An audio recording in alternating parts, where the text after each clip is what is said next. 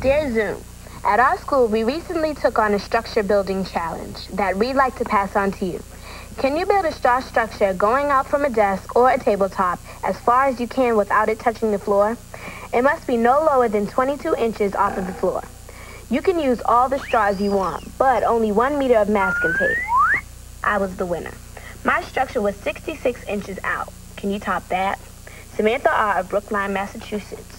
Let's do this. Okay. All right, let's go. I have two good ideas. First of all, well, if we're gonna make if it the tower is longer like than... this, right? It'll just flop over. So we should have some straws going like that.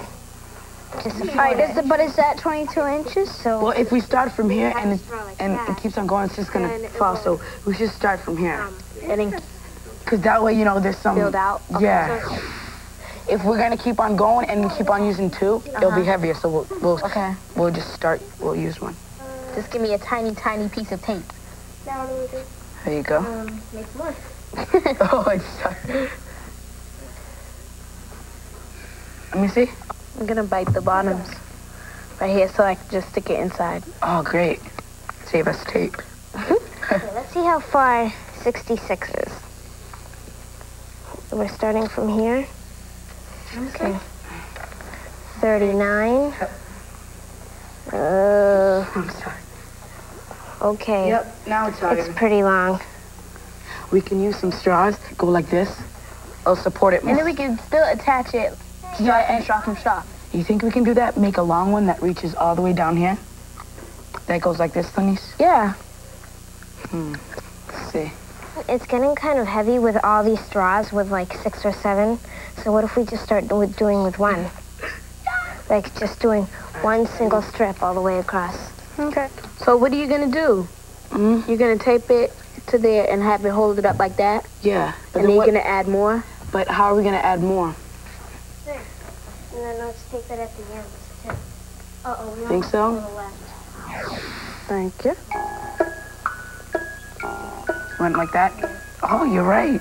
It's a great idea. Pray. Yes! All right, now let's see how high it has gone. What is it? It's about 24 and a half. Cool.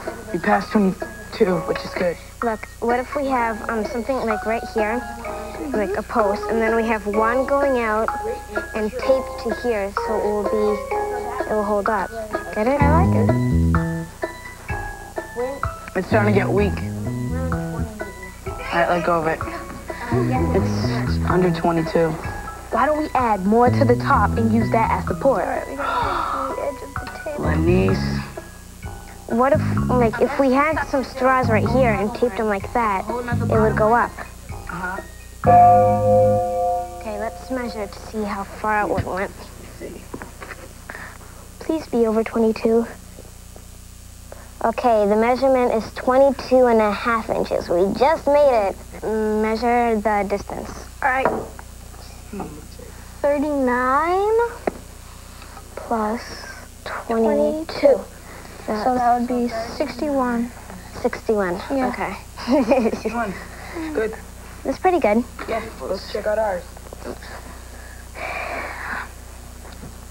Kind of flopped. But how was it? Oh, I think this fell off, right? Oh, yeah, this is. So put it back to how it was. So this right here is 39. I got it right here.